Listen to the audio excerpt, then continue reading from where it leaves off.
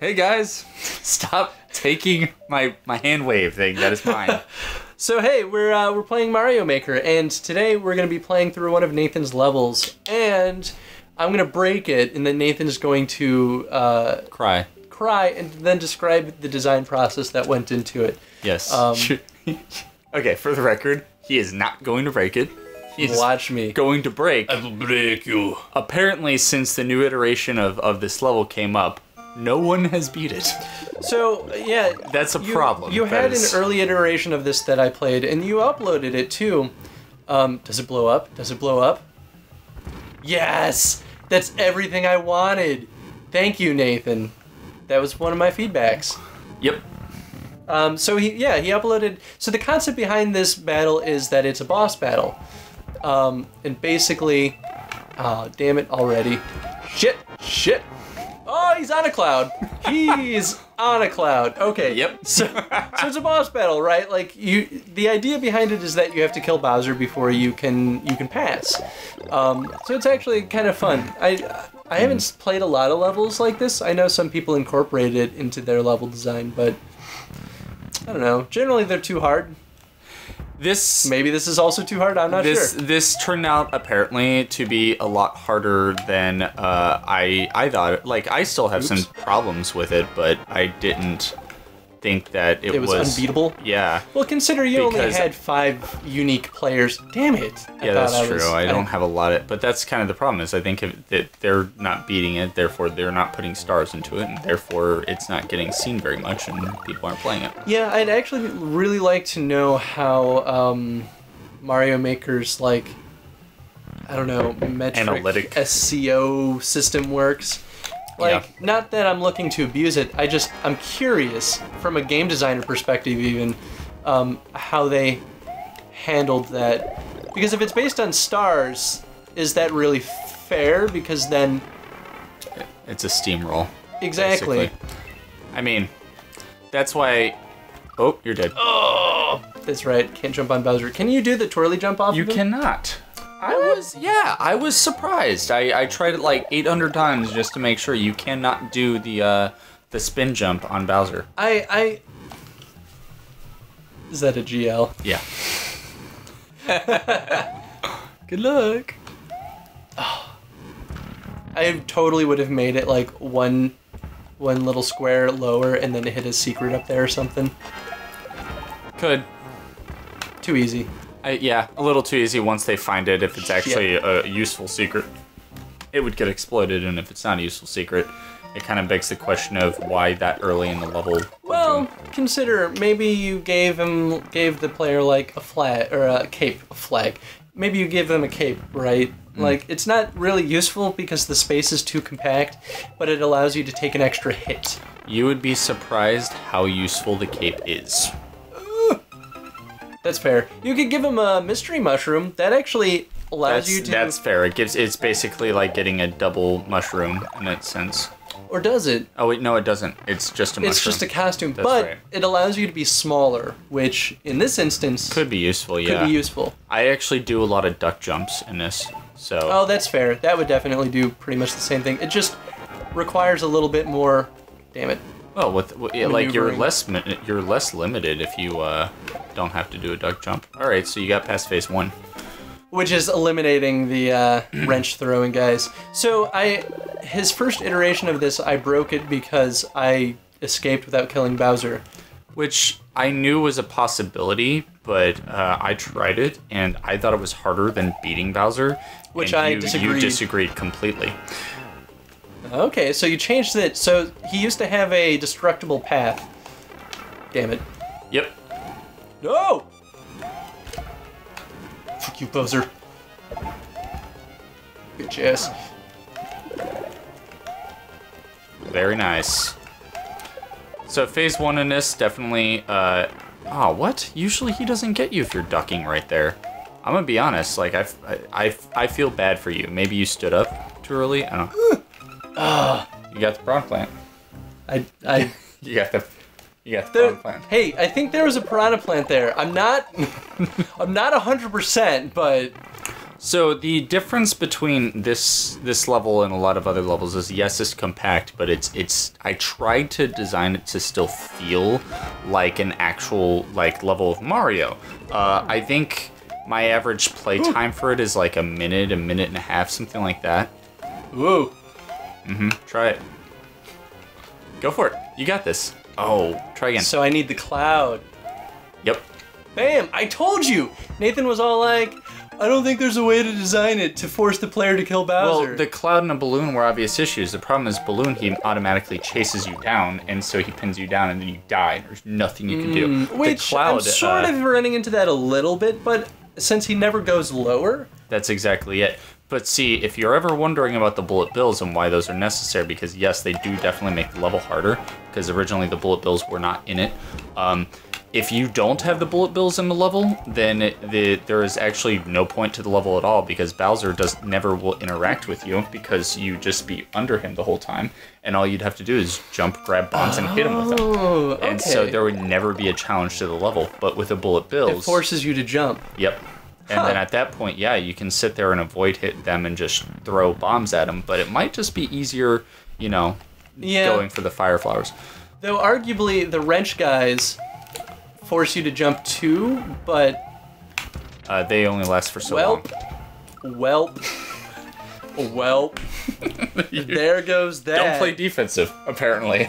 I actually was hugging the left side of the screen in hopes that it wouldn't provoke Bowser, which was half true. Yeah. He never came by me, but he still spat fireballs, which is almost worse.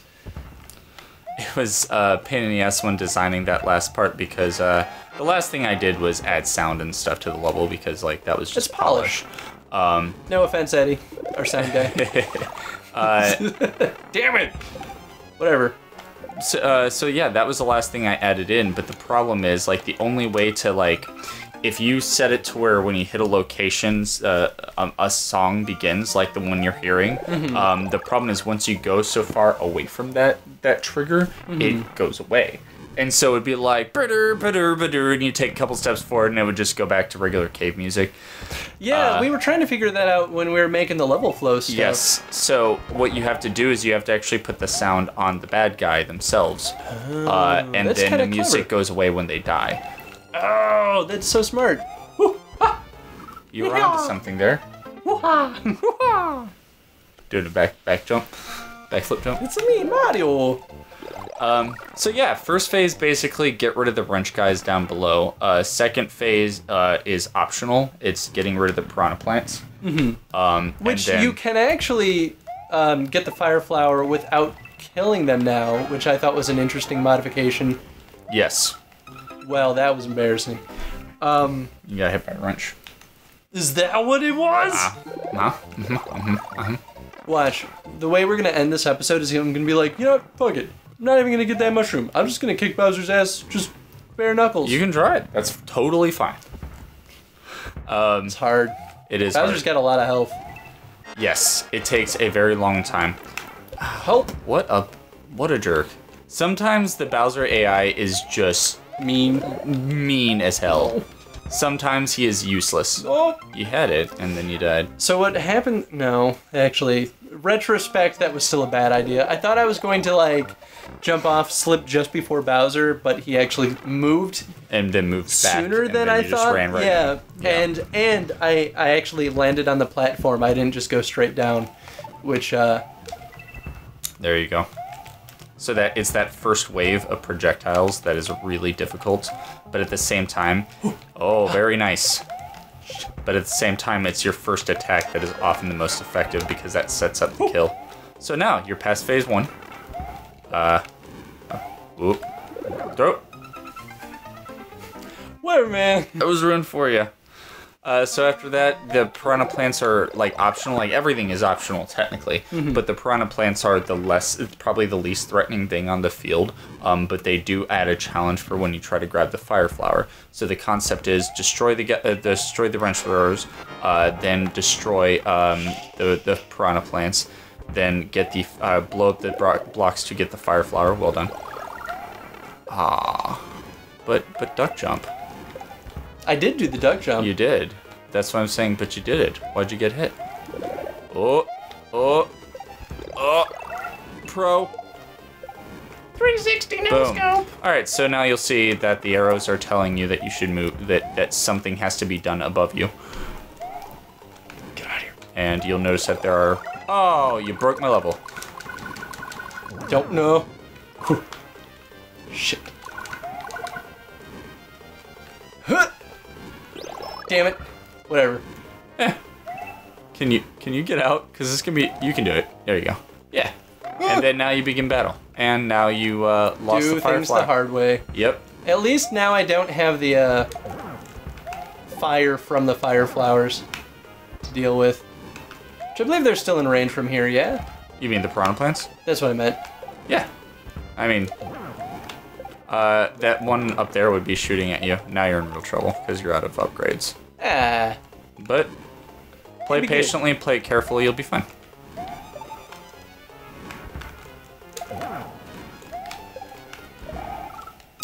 It was smaller of a jump than I thought. That's the key. I think that jump is basically the key for this level. It's weird. Because you don't jump tall enough to hit Bowser with it. The only downside is that you're gonna blow up the bombs when you hit them. Don't actually. What? Yeah, jump on. Boom. What? You like super shoot it. Throw it. What? Yeah, man. They changed it. They changed a few things. There was that one where like when you do that Fuck out of your buzzer.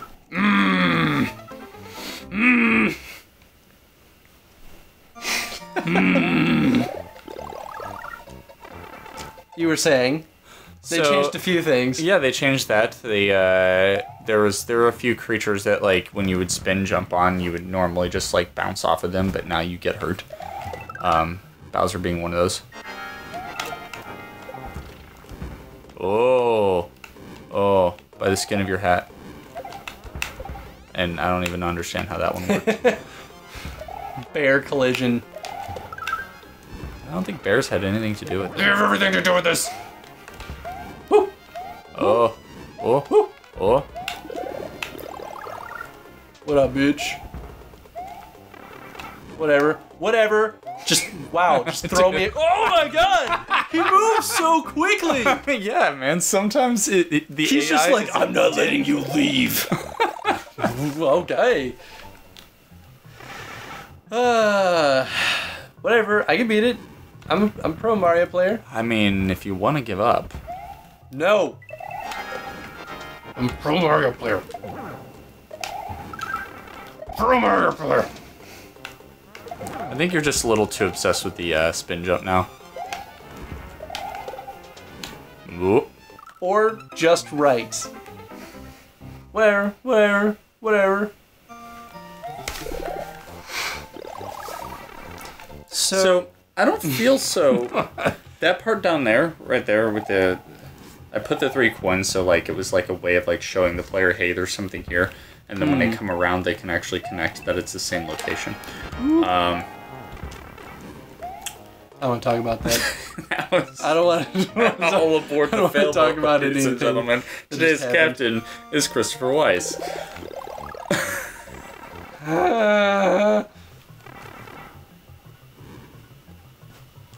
Okay, one more, and then I'll let you play. That's fair. But only one more. Goddamn more. I'm gonna laugh really hard when I try it and I just like die immediately, do way worse than you did. Probably will. It's very possible. This is not one of the levels you should expect to get done in the first try. If you do, I will be seriously impressed, and you know, honestly, probably bow or something. Yeah, badass Mario player at that point. But I mean, that's that's part of the charm of the level, right? Like, it's not designed to be easy. It's more for the it's more for the advanced players. I'm not an advanced player. So boom, allow the player to see where they're going to eventually exit. So in the early iteration, I gave you a lot of shit for having a lot of transitions. Yeah, you did. While you still have all of them? Nope. No, you have one less. Oh, because you used a door. Okay, so you reduced your transitions by one. That door used to be a pipe, so you had to go back up to the mainland, the above ground, not the mainland, before you could go down and start the boss battle. And I suggested, why have any pipes at all? Why not just start in the caves? And Nathan made the point that he wanted to kind of like show what the boss battle was about before it started, and give the hints that there were the fire flowers at the top of the level. Which, how did you do that? That's what I was saying. I was like, I'm sorry you got hit there. You shouldn't. Oh, I guess if you're like on the very side of the screen. But either way, I think your iteration is actually pretty solid in comparison to your first, because while you still have a lot of transitions, it doesn't feel as, I don't know, it doesn't feel like there's as much, because it's cleaner. I actually feel like it just is, it's not as messy. It feels more polished, which makes it feel like I'm spending less time in it. I know that doesn't make a lot of sense, but I think it has everything to do with how much attention it's requiring me to have. That's fair. When you have a lot of stuff going on and you have very chaotic environments, it taxes the user's attention, or the player's attention. And that's a legitimate psychological thing too. So I think cleaning it up and actually polishing it, even though it doesn't change the gameplay, it makes it feel better designed. Which is kind of crazy, all things considered. It sort of incentivizes people to put polish into their levels. Yeah, that's fair. Which I always think is important. Like, I don't think polish is something you should just do if you have time. I think it's something that you should do before you publish anything. Oh! I like that you removed the clouds. Now I see what you were going for with that. So before he had little clouds beneath those pillars that are holding the fire flowers. And the idea was that you had to blow up the stones before you could get a fire flower, right? Which made sense, but at the same time, I don't know. It was a little weird to have the cloud, right? But see the cloud with the 2 right there? I'll explain that in a sec. Oh, okay, yeah. Hey, special sound I wanted to effects. move because the cloud will disappear over time if you don't get moving. Ooh, what does this do? Hey, look at that little bonus. All right. Which it might feel arbitrary to throw a 1-up in your level, but it actually is important for the 10 level or the 100 Mario thing. Have you played that? Oh yeah, no, that's actually why I did it. I figured it's 100 Mario. You only do 10 Mario is like designer ones, 100 Mario is for the players. Yeah. And so yeah, that was my incentive, was just like, I'll give you something because you probably lost like 10 lives. And that's why I added a shitload of 1-ups in that secret area in my level that I uploaded, because that's the only real reward you can give players in Mario Maker levels. I mean, you can throw a bunch of coins in it just to the bonus of getting mushrooms, but you can only get a total of 3 mushrooms per run through. Like, so even if you get 100, it doesn't matter. Which is funny because I've gotten like 101 level before because the person was like, it doesn't matter. It's pretty funny. Yep. So that was it. That little cloud with the 2 on the right side, basically that was like a little, it's not really hidden, but it's a little Easter egg saying like, what's gonna come? Yeah, it's like, oh, maybe this is what the next theme will be. Yep. With the insignia of like the 3x3 kind of like grid, because like the first one was a bomb inside of 8 bricks. So it's like, that's like its little insignia for this stage, so to say. So yeah, basically that's the level as a whole. Cool. Well, we'll have the code for the level right, bam, there, and in the description too. So give it a play, and yell at Nathan for his mean design. Yeah. You know what? You had it coming. That's all I'm saying. It's not like some other levels out there done by certain designers that like literally you just die. Like this stage starts and you just fall off the edge and die. Yeah, that's you some see bullshit. everything coming. I try to give fair warning. That No. way, when you die, you deserved it. Even though it's very short and the boss battle happens almost immediately, you actually do have a little bit of build-up. Yep. So that's good. And the whole thing with the transitions, there's actually as many transitions as there would be for most of their levels. Because you would transition from one area, and then you would transition out of that area, back into the first area. Yeah, but I mean, it feels different when they're back to back. That's fair.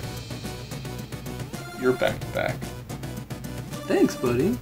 No problem. Play my level. Play his level, let us know what you thought of the episode, and stay tuned for some more. We're going to keep doing some Mario Maker stuff, so thanks for watching. Bye. Jeez, Louise. Leave Louise out of this. That bitch.